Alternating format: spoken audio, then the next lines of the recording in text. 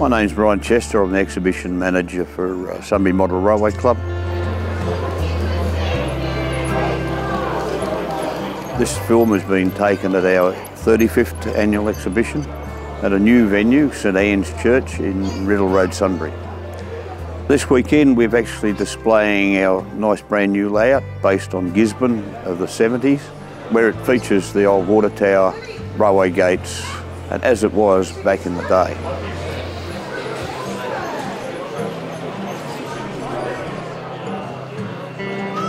This particular layout has been a 12-month project for the members. The club has approximately 50 members and about 30 of them are probably active, who all contribute to the layout in one way, shape or form.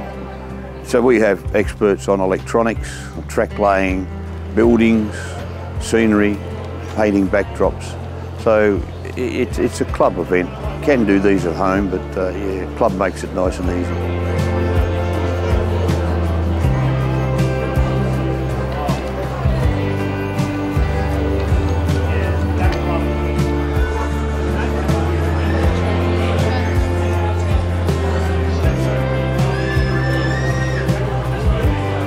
Baseboards are made out of ply on a timber frame, steel legs to hold it up obviously, and then foam to contour the scenery, and then a lot of woodland scenics materials we use, grasses and trees and one thing and the other.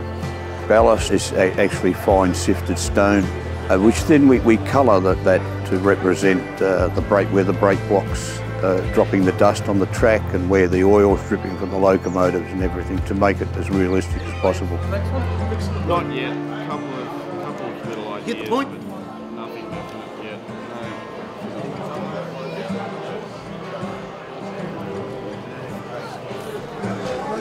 No. Now this year we've got a fairly good representation of model trains here, scale model trains, from anything from G scale, the big ones for the Garden Railway, down to N scale, which are the very tiny ones. Two very good Victorian layouts, or based on Victorian railway practices layouts here. Got a young fellow at the end who's built a layout of Skipton. He's still a student and he does a very, very good job.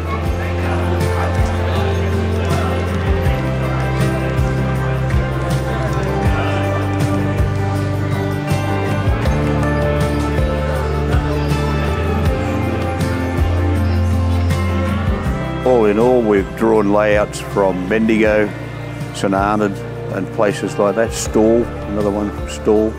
So we're far and wide. We spread ourselves far and wide, and they come from far and wide to see the show.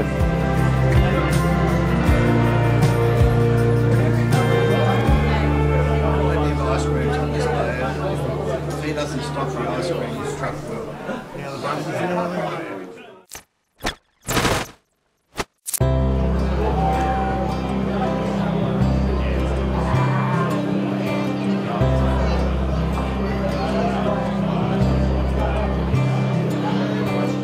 I've always loved trains for as long as I can remember. I really don't know what it is that appeals to me about them, but I just love them. This is my layout, Skipton. I started building it at the beginning of 2017 because I wanted to take a layout to exhibit at the Caulfield Model Railway exhibition.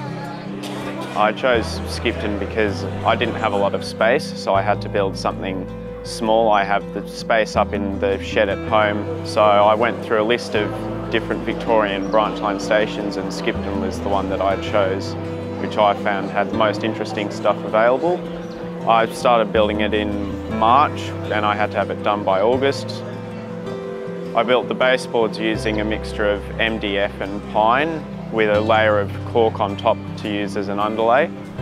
I used P-code track for the top, so I had code 83 in the main scenic area and code 100 in the fiddle yard, which has now been swapped out for cassettes because I had issues with the point work. It was mostly done by July when I started doing the scenery, which is a mix of polystyrene sheeting with plaster laid over the top, which then had a layer of foam grass flock with a layer of static grass on the top, and then various mixtures of ballast and trees to finish off the scene. I've been going to model railway exhibitions ever since I was a kid, and I can remember when I was younger seeing on TV at an exhibition in Canberra 11 and 12-year-old brothers and sisters who'd built a layout and exhibited, and I'd always wanted to build my own layout to take to show to people at exhibitions, so I thought that I'd do, and also to show to younger people that they can do it too, because I was 15 when I started building it, so I thought, well, why not go and show all the other younger people in the hobby that it's something that they can do and achieve as well. I got my first set when I was 6, and I've been modelling the Victorian railways, which is what it's based off, for the last 4 or 5 years. So I've been slowly collecting and building up things over that time, mostly for the 1940s and 50s, but I've got a bit of stuff for later on in the 90s and early 2000s. Most of it's actually kit built from steam mirror models. Kits, there's a couple of bits that are ready to run, but most of it's been kit built over the last couple of years.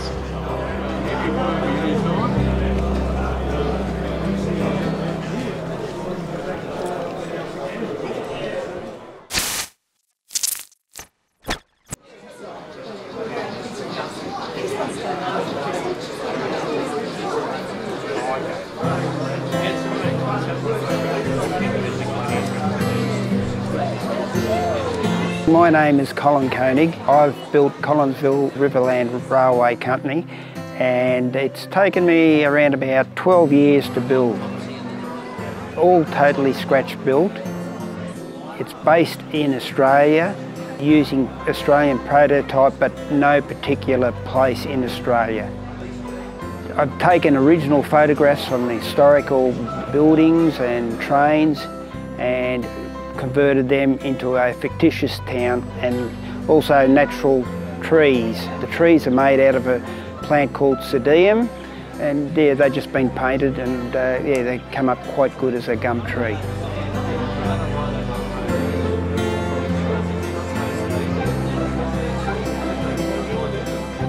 Most rolling stock been purchased at, or some of it's second hand, most of it's new, most of the locos are new. Some locos have been scratch built over end scale bodies. So I've used a number of different things, try and do it as cheaply as possible, I suppose, yeah, save money. But yeah, it's just a hobby that we've enjoyed doing over many years.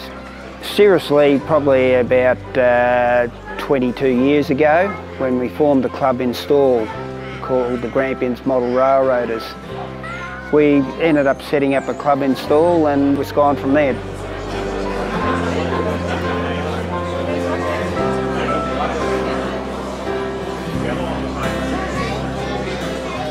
Originally I built my first layout called Powelltown, which is now off the road. It doesn't go to any exhibitions anymore. Then extended that and put Jellybrand Gorge on. And those two layouts now are becoming my home layout, and I'm altering them and rebuilding them at the present time.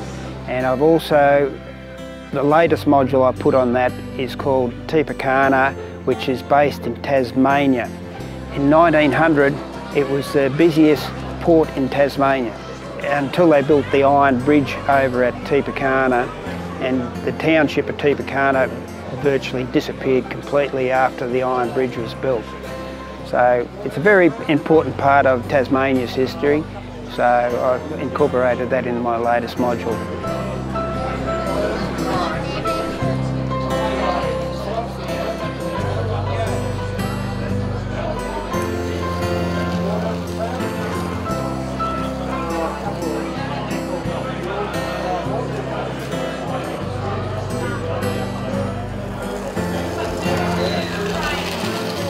Everyone's been very interested in the layout and all the displays here at the exhibition, and it's been a great and I think highly successful exhibition.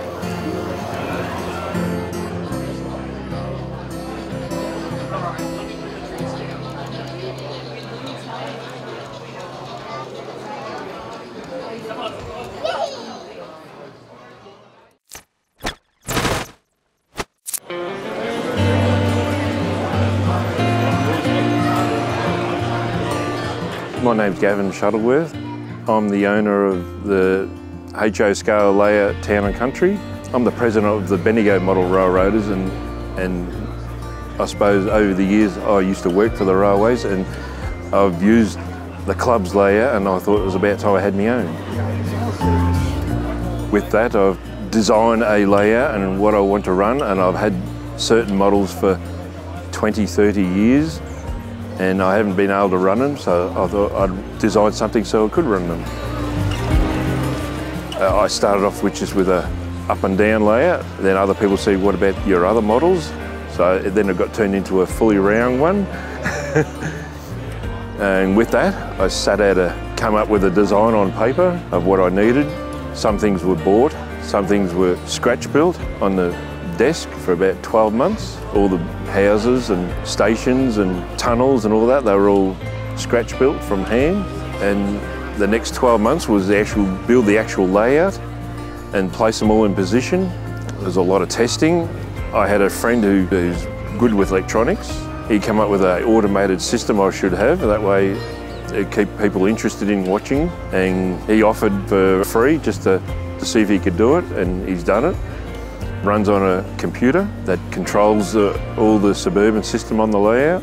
Meanwhile, the other half the layout is manually for me and friends who just want to operate it, whether digitally or analogue. Originally it was going to have trams running around the layout, but there was nowhere to turn them, so they got turned into a little car or a little truck it runs around. It runs around and it gets a lot of the kids in. They want to see how it works, and a lot of big kids are interested in it as well. They want to know how it works. Different parts of the layout are designed on all different parts of the railways, and it's based in the 1970s and 80s. Hence, that's why the older suburban fleet are running. The models running at the moment were from kits back in the 80s, I think, from a retail shop, and I built them and I could not run them anywhere. Not until I built this layout, and a friend talked me into running a shuttle system, which is what it's running at, and then I had to digitise them to bring it up to today's world of electronics to actually run them backwards and forwards. And with that, we built everything, and we've enjoyed travelling around with it. I think the furthest we've gone to is Adelaide, which was 3 months ago. It's gone nearly all parts of Victoria, from Albury to Morwell to Stawell, a few places in Melbourne. It's its first showing at Sunbury here at its new location. The colour of the scenery is based on me travelling to Melbourne in a car, and I took a couple of photos out of the window, and I thought I liked that colour scheme, and with that I bought the Woodlands Scenic range, which is an American product, and mixed a blend of colours to get that desired colour, and went with that. The main station, the city station in the corner, the track plan is based on Brighton Beach Station in 1921, but the station itself is not based on the station, it's just the track plan. At the other end of it is my country end. That's not based on any station, but the overheads are based on Riversdale Station, which is on the Glen Waverley line. And the middle station, the overheads are based on the Richmond Station in the 1970s. So I've just taken bits and pieces of all over the system and just had my little part of Victoria, country and city. Everywhere we go, everyone's interested in the layout. The number one question is about the car system and how it all works. The whole layout takes about an hour to set up and pack up. It all fits in a 6x4 trailer.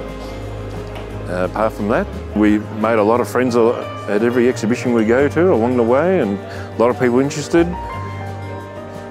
I've always had helpers that want to come along and give me a hand, and they enjoy it as well, because they never get to do that side of the aspect of the exhibition.